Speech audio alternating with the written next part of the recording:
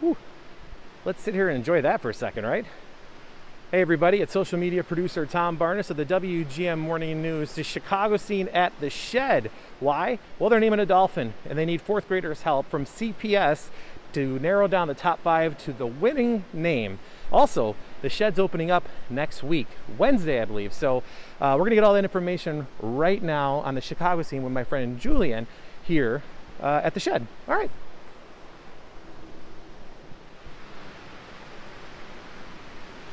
And there's a site that you can get used to once again this Tuesday here at the Shedd. I'm here with Julian, who is with the Shedd, and backtrack a second about the naming of the dolphin that was born here in August, right? Yes, we had a dolphin calf born here at the aquarium on August 31st, which means she's several months old at this point, and is ready for a name. So every time we have significant birth here at the aquarium, it's an opportunity to engage a group in selecting that name. And this time we're so excited to be partnering with Chicago Public Schools and giving the 25,000 fourth graders all across the city the opportunity to name this dolphin calf. Yeah, you guys said this is the first time you've worked with CPS. Oh, the stars of the show are getting angry now that I'm not looking at them. And you have 5 names that have been selected by members of the staff that the fourth graders will vote on, correct? Yeah, so 2020 was a difficult year, and this dolphin birth was a great spot of optimism and excitement in that year. And so the names that were chosen by the animal staff are reflective of that hope and optimism that we hope the calf is going to bring into 2021 and beyond. Right. So things like Grace and Hope and Joy, Ray and Harmony. So those are the names that they get to pick from, right? Correct. And how does that work for, if I'm a fourth grader right now watching this, how does that work and how would I be able to vote? Yeah, so voting is actually going on right now. Okay. So all the information was sent out to CPS teachers last week. Voting is open right now until the end of the week. Teachers are collecting votes in their classroom. However, they engage their students to do that, sending their votes to us. Votes will be tallied over the weekend. And then next week, CPS is going to be the first to hear the name that's chosen.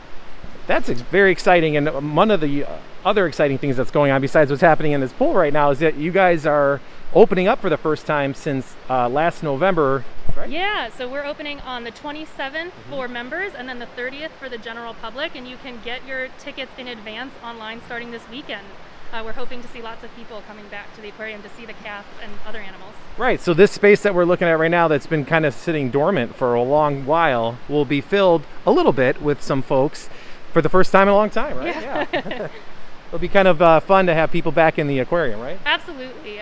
We've been missing having people and seeing the excitement and joy that they get when they see some of these animals. And is that something that they should probably purchase online ahead of time? Absolutely. Advance tickets are required, so make sure you get them online. Voting is going on right now. It'll be facilitated by their teachers in the classroom this week, and we'll share the results with CPS next week and then with the wider public after that. But it doesn't just end there. We're hoping that the engagement with fourth graders goes beyond this week. So after the voting is over, we're also sending dolphin-related activities and resources to the classroom so teachers can extend the excitement and extend the learning all throughout the spring semester. That's awesome. Thank you very much for letting me peek in here before the public gets to come back in here and hang out with the dolphins. It's not often you get to do that on a day where it just gets done snowing outside, right? So thank you for hanging out with me. I appreciate it. And you know, do you have a favorite for the name? Oh, I can't choose. They're all so great. I'm just excited for us to be able to call her by a name. Awesome. Well, again, what were the names real quick again?